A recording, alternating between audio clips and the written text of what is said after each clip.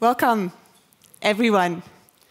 Here in Berlin, or wherever you might be tuning in from, on your webcams all over the globe, we're very excited and very proud to see all of you here, more than 3,500 registered participants, hundreds of you here in Berlin, and that means the world to us to see you here. Thanks so much for taking the time and the effort. My name is Claudia Brüninghaus. I'll be accompanying you as your conference moderator. So you'll be seeing a lot of me, but much more importantly, and starting now, you'll be seeing a lot of each other. And so I want to encourage you, wherever you find yourselves during this Global Solutions Summit, maybe in a chat room, maybe in one of the auditoriums, even if you're standing in line for coffee, look around you. I promise you, you'll see someone interesting to get in touch with, to share your thoughts and perspectives, and to discuss stuff. We're very proud to see this unique mixture here of policymakers, of academics, of NGO representatives, and of speakers for the civil society. And we really believe that's a unique chance as a stepping stone for the G7 and G20 and T7 and T20 decision-making processes to have you all here today. Before I hand over to your host, Dennis Snow, President of the Global Solutions Initiative, let me give you a few pieces of advice as your human signpost, so to say. We want to encourage you to install Talk. That's our communication platform on your mobile devices, or if you're online in the stream, you're probably already on the platform. So that's highly nice, because you can not only today see the program and all speakers and all participants, but also stay in contact beyond these summit days. The program combines hybrid task force and community sessions, and sadly, none of us can be in all of them at the same time, but we will do recordings and share them with you afterwards, so take it as a chance to create your own program. We know about your packed calendars and about the many time zones you're dialing in from, so I will take care that we are very rigid when it comes to timing. I need to ask your forgiveness already. Shall it be necessary that I interrupt you in your contributions or your panels? Because that's one of the more ungraceful tasks of this moderation job here. We are very serious about our code of conduct. Please find that on our website and also on the platform. And be aware that our colleagues on the chats will have a close eye on tone and on style of communications at all times. Should you be facing any technical problems, please turn to our technical hotline or also via the chat. We are always ready to help you. And one last thing. We regard none of you as a spectator here, neither here in Berlin nor online. So we expect you to actively participate. We want to make the best of the fact that you're here. We would like to see and read you on the chats. We would like to see your cameras activated in the video sessions. And we hope you ask whatever you want to know and you tell whatever you want to say. And now, without any more housemeistering, I will hand over to your host and President of the Global Solutions Initiative, Mr. Dennis Snow. Please take your spot.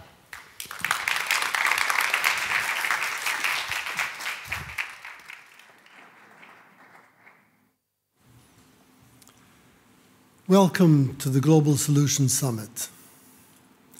This summit is taking place at a dangerous, tumultuous time. With Russia's invasion of the Ukraine, we are entering a new world order. And we're not yet able to understand the features of this new world order, but one thing is certain. There's no inevitability about it. The features of this new order will be determined by the political, economic, and social decisions that are made today. These are momentous times and a momentous responsibility. The old order, the liberal world order, was based on three well-known pillars. First, that people are of equal dignity and worth. The second, that people should work together in pursuit of common interests. And the third, that such cooperation can best be achieved through the forces of economic integration arising from globalization, technological progress, and financialization. Now, the legitimacy of the first two pillars, equal human worth and common efforts for common problems, cannot be in doubt. And although the validity of the third pillar has been called into question by the social and environmental ills that have accompanied the forces of economic integration, there was always a widespread hope among policymakers that globalization, technological progress, and financialization could be humanized through global collective action. And the Paris Climate Accord, the Sustainable Development Goals were beacons in this direction. Russia's unprovoked act of aggression in Ukraine shakes all three pillars of this world order. To work together in pursuit of common interests on the global level, as is done in the G20 and the G7, we need to strive for a multilateral order, a rules-based multilateral order that recognizes basic human rights, like the UN Universal Declaration of Human Rights. And we need to maintain the international anti-war norm, making it inadmissible that national boundaries can be changed simply by the use of force. Russia's invasion of the Ukraine calls both the rules-based multilateral order and the international anti-war norm into question.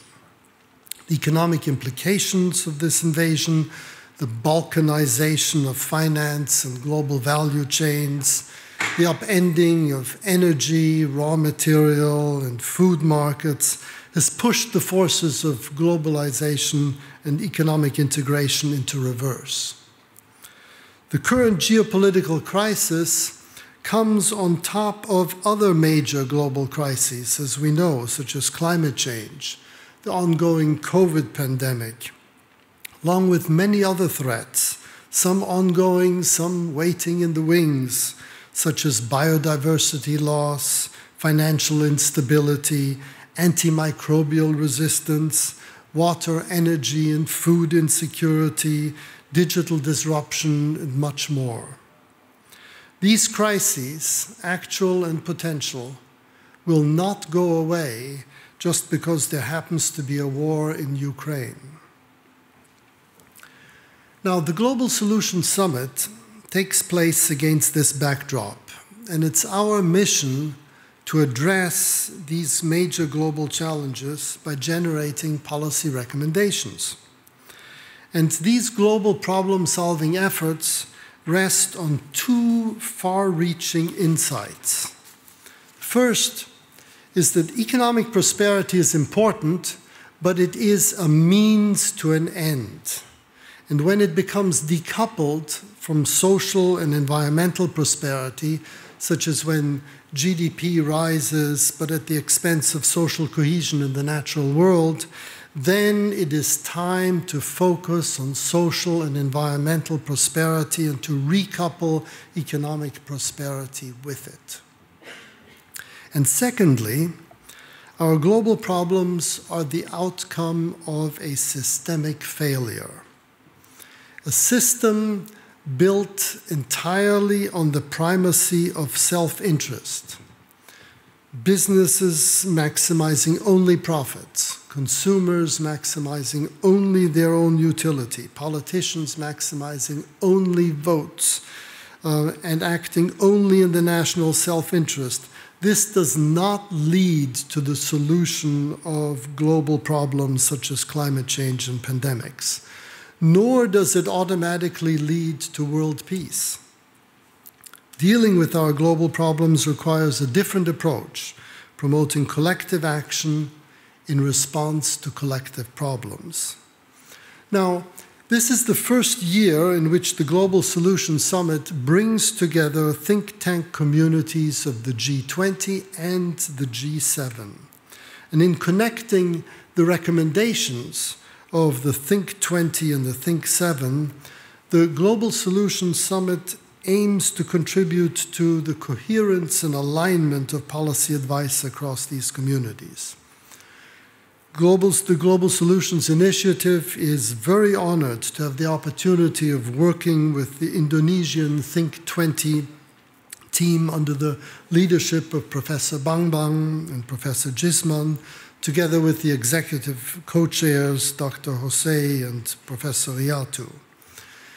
And the Global Solutions Initiative is very privileged to lead the Think 7, together with the DIE, the German Development Institute, under the leadership of Professor Honich, working with Dr. Berger.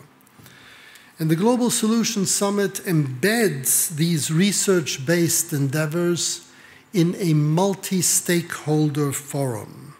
The summit attracts world leaders from politics, business, and civil society in recognition of the fact that systemic transformation requires the involvement of all relevant stakeholders. And by promoting a multi-stakeholder, multilateral dialogue on multilateral problems, with the aim, of course, of avoiding the danger that a conflict in one area infects global problem solving in other areas, the Global Solution Initiative aims to contribute ideas and recommendations for an inclusive and sustainable systemic transformation. And this systemic transformation calls for a paradigm shift in our understanding of how the activities of government, business, and civil society are all interconnected. It calls for a broader approach to the measurement of prosperity, to reporting and governance, particularly digital governance. Work on this paradigm shift, recently supported by a collaboration between the Global Solutions Initiative and the New Institute in Hamburg, is meant to generate ideas that help people tackle their collective challenges collectively. Throughout history, humans have addressed their collective challenges through value-driven narratives. And in this time of geopolitical conflict, we must take great care in the choice of our narratives. The dominant narratives that exist now about the Ukraine war, Putin's threat to the West and NATO's threat to Russia, they lead us to escalated conflict. Conflictual narratives define one's identity in opposition to others, depict us as victims of aggression, and demonize the adversary, justifying acts of violence. Such narratives are the road to hell. And if we want to achieve a benign Anthropocene, it's essential to seek constructive narratives. Such narratives are never driven by grievance and vengeance. They're never even based on handouts or arms. Instead, constructive narratives rest on a spirit of mutual respect, empathy, perspective-taking among equals. They adhere to the theme of this year's Global Solutions Summit, which is Listen to the World, promoting social well-being within planetary boundaries. In seeking constructive narratives for our new world order, we will, I firmly believe, need to retain the first two pillars of the existing order, equal human worth and multilateral efforts for multilateral problems. But we will also need to reconfigure the third pillar, recognizing that there are many diverse paths towards global cooperation, arising from the existing diversity of cultures and religions associated with diverse paths towards social well-being. And while all people in the world require social solidarity, personal agency, material prosperity, and environmental sustainability, they differ in how these are to be achieved. And constructive narratives respect this diversity, and they recognize, beyond that, that such diversity is as important for global problem solving as biodiversity is for the health of our ecosystem. Constructive narratives do not guarantee a benign Anthropocene, but without them, a peaceful, inclusive, prosperous world is impossible to achieve. And keeping this important truth in mind, and is as important for the conduct of the Ukraine conflict as it is for addressing all our other global problems. And my wish to you is that each of you participating in the Global Solutions Summit make enlightened contributions and policy recommendations towards this end. Thank you very much.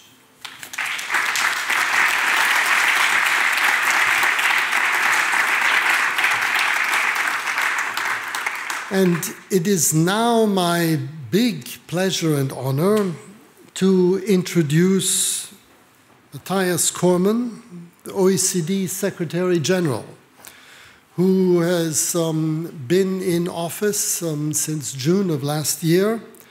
The OECD has always played a major role in new thinking about a rule-based multilateral order, and the OECD Secretary General Cormann has put economic recovery, climate change, tackling digital disruption into the core of his mission. Mr. Cormann, we're delighted to welcome you to the Global Solutions Summit and look forward to hearing what you have to say. Dennis, distinguished guests, thank you for the opportunity to address you today. As has been said, we are meeting a challenging time for the world. Over the past 2 years, the world has been dealing with the health crisis and the economic crisis it caused, and Russia's war against the people of Ukraine and the pain and suffering it continues to cause have been deeply distressing for all of us to watch unfold over the past 5 weeks, continue to be deeply distressing. The OECD Council, for its part, has condemned Russia's large-scale aggression against Ukraine in the strongest possible terms, and we have expressed our strong solidarity with the people and the democratically elected government of Ukraine. This war is first and foremost a terrible, massive humanitarian crisis inflicted on the people of Ukraine. However, it is also, of course, a serious threat to our rules-based international order and adds significant instability to a global economy still recovering from the COVID-19 crisis. At the beginning of 2022, the recovery from COVID was certainly well underway. It was uneven across countries and sectors with remaining downside risks, including continuing health risks, and there was rising inflation with an inflationary pressure outlook. But it seemed that the situation was returning to normal, at least a new normal. Global GDP had just surpassed pre-pandemic levels and was converging towards a level projected before the pandemic. And then everything changed with Russia's war against Ukraine. And the economic impact is being felt in many different ways, tightening energy and commodity supplies, driving prices up, international trade and financial market disruptions, digital and security issues, and indeed, last but not least, the unfolding refugee crisis in Europe. To date, well over 3 million people have already escaped the war in Ukraine, with millions more likely to follow. Europe and other countries around the world will need to sustain humanitarian support in the short term and work to integrate a large number of Ukrainian refugees over an extended period. The developing and emerging countries also face a humanitarian crisis.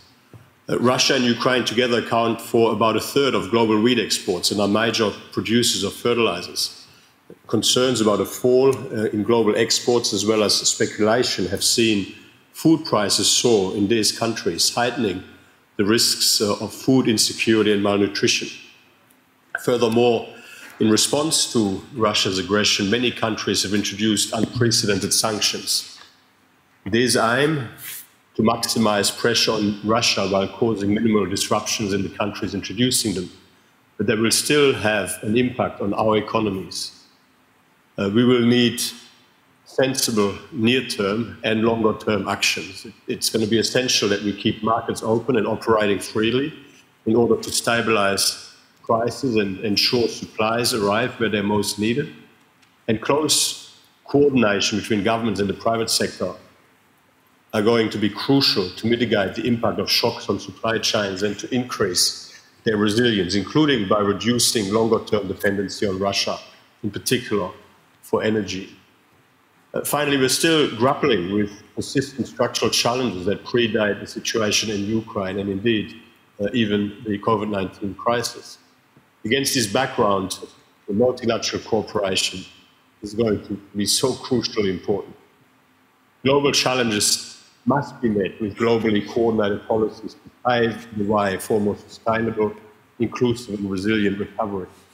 Climate and environmental challenges remain an existential threat, and current concerns for energy security and rising energy prices have given renewed urgency to accelerating climate action and the energy transition. It will take years to reach net zero emissions and to reinforce energy security globally. In Glasgow last November, 80% of the world economy committed to net zero emissions by 2050. However, in the end, what will matter are outcomes and results, not just ambitions and commitments. So far, we have failed to deliver on those commitments that we've made in the past. So action will need to get underway in earnest now. The OECD stands very much ready to work with our members and partners in developing policy actions to achieve our climate targets and strengthen energy security. To be successful, climate action needs to be effective and fair. It needs to be effective in that jurisdictions must help reduce global emissions rather than just take measures that end up shifting emissions from one part of the world to other parts of the world. And it needs to be fair in that every country and region of the world must take an appropriate and proportionate share of the burden. The challenge lies in how to ensure these measures do not tilt the global level playing field while avoiding trade distortions and carbon leakage. For this reason, and building on our OECD G20 successes on tax, the OECD is seeking to launch an inclusive framework on carbon mitigation to facilitate an appropriately ambitious, multilaterally agreed and better coordinated approach to the pricing of emissions and to carbon mitigation more generally. This initiative will assess and report on the effort, cost and impact achieved through various policy approaches, ranging from explicit to implicit carbon pricing, while aiming to help inform better decisions and over time to help shape a globally more coherent, better coordinated approach to climate action. Without better coordination, we will not be able to meet the Paris objectives, nor would we be able to do so in a way that is effective and fair. Alignment and significant scaling up of resources and of sources of finance must also take place. Clean energy investment in emerging and developing economies in particular will need to grow from about $150 billion US in 2020 to over $1 trillion US per annum by the end of the decade, and to continue to grow in the following decades. The OECD is supporting international efforts, including at the G20 level, to mobilize all available sources of finance, including innovations such as blended finance, to help meet net zero emissions goals in a way that optimizes available financial resources, manages market failures, leverages private investments, and is sensitive to national circumstances. While the green transition must be effective and fair on a global level, it must also be effective and fair within countries. Without good policies in place to support a just transition, the localized and sometimes concentrated job losses associated with decarbonization could derail the necessary public support for climate change policies. The successful transition of workers to green jobs will depend on providing more opportunities for upskilling and reskilling throughout working careers. This, together with reinforced social protections, will be critically important to prevent or cushion damaging disruptions to people's working lives. We also need to exploit digital technologies as we go green, both to monitor and combat emissions and to provide new opportunities. To do so, we will need to reduce the digital divide, which remains persistent both within and between countries. In 2020, for example, OECD countries were 3 times more likely to be connected to high-speed broadband than the rest of the world, and at a rate of roughly 3 times higher than the global average. Globally, 1 in 3 rural households does not have access to the internet at home, while 1 in 4 only have access to 2G or 3G networks. Such disparities may slow the green transition, as well as the ability of people, firms and countries alike to participate in an increasingly global and increasingly digital economy and society. We must therefore invest in our citizens' digital skills and access to the necessary infrastructure. We need to ensure that training and reskilling efforts target those who need the most, whereas at present, workers whose jobs are at risk of automation are only half as likely to engage in adult learning than their peers in jobs at lower risk of automation. A workforce with better digital skills also means higher levels of skills within firms, which can help boost their technological absorption capacity, particularly for SMEs, fostering innovation and job creation. And finally, digital inclusion will also need to consider data governance and tools for good digital citizenship across a range of issues, such as public services delivery, digital identity management, public and private sector cybersecurity, online safety, and combating misinformation. The latter is particularly of concern today.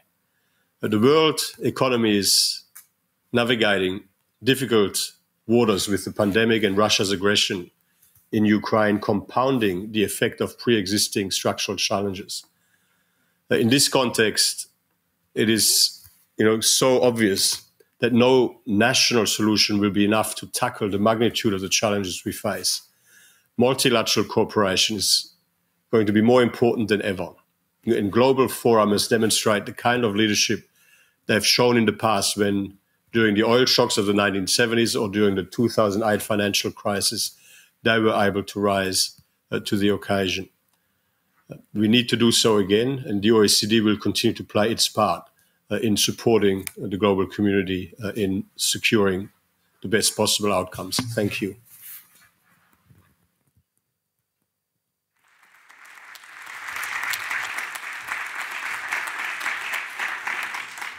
Secretary General, thank you very much for those inspiring words. Look forward to being in touch with you in the ongoing exchange concerning these big global problems. Thank you.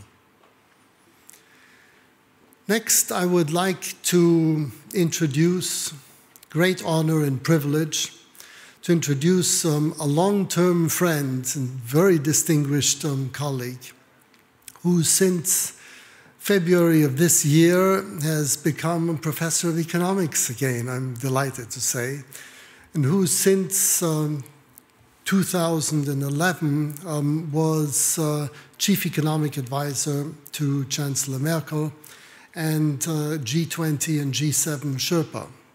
Before that, he had a very distinguished career in WZB, etc., etc. And we are delighted to have him here and very much look forward to hear what you have to say. Henrik, it's Henrik Röller. Henrik, delighted to have you.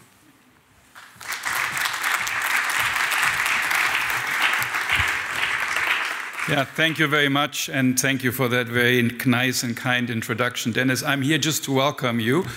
So I'll be very, very short, having listened very carefully to the message Dennis has given. I want to welcome you to ESMT, which is a private business school, the leading one in Germany and one of the leading business schools in Europe. I used to be president of the school before I went to the chancellery.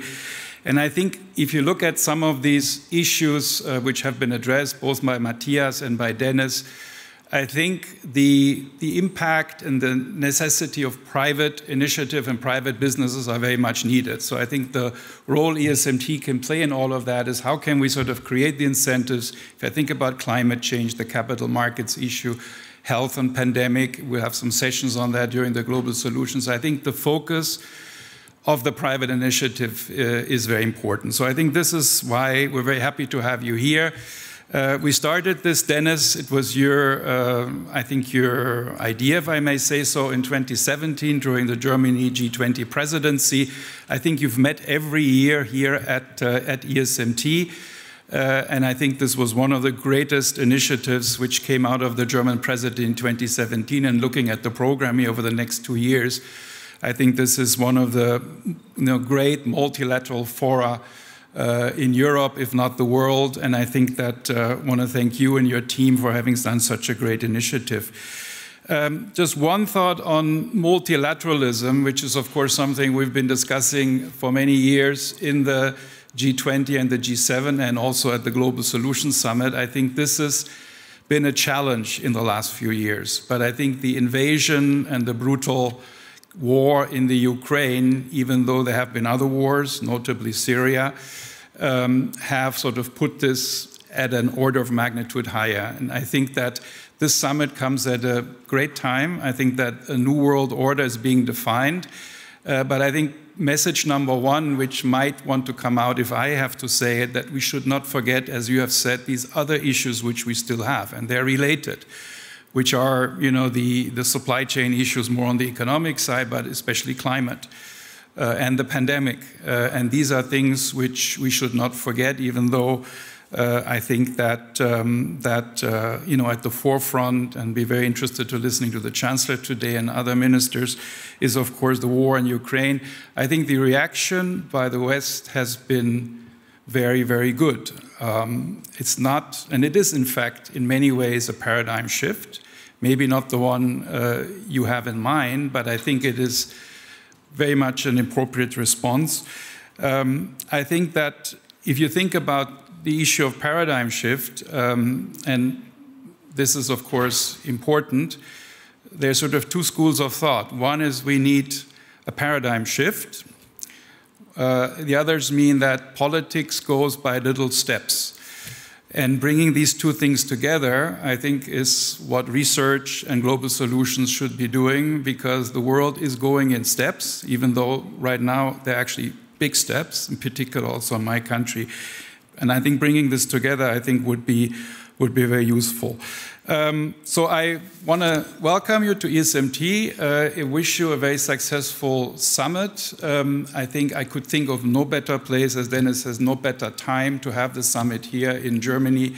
And I'm very much looking forward to listening to you over the next 2 days. Thank you very much.